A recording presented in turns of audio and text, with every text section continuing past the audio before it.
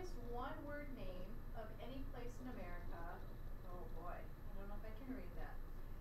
This name for a lake near Webster, Massachusetts is 45 letters long. It is a Native American name that means you fish on your side, I'll fish on mine, and no one fishes in the middle. Use this word to complete the next problem below. The fraction of the word is made up of, what fraction of the word is made up of the letter G? In other words, if there are 45 letters, how many of them are G? So 45 letters, that will be our denominator. And how many of those are G's? Gotta count them.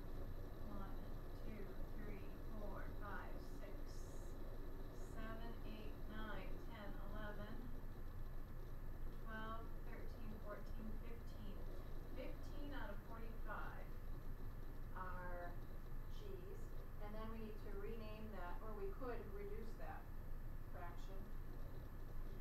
And does it say anything about using a calculator on this one?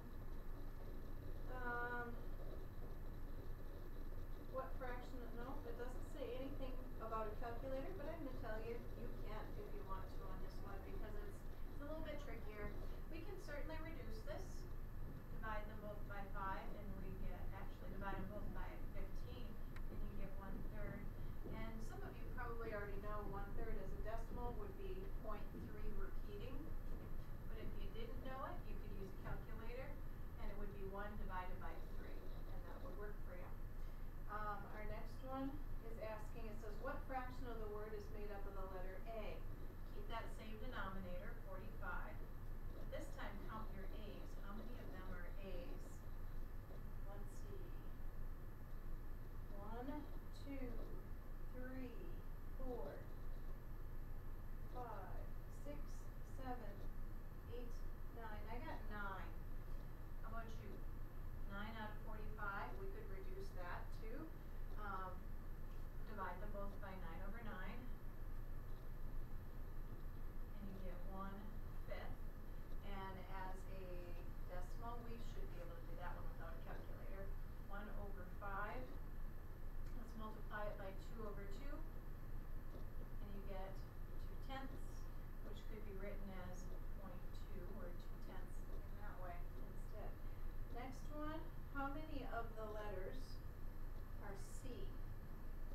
Keep your same denominator, because there's still 45 letters. How many of them are C's this time? 1, 2, 3. I'm counting 3. Are you counting 3 also? 3 out of 45. And we could reduce that, divide them both by 3/3. I'm just going to write it over this way.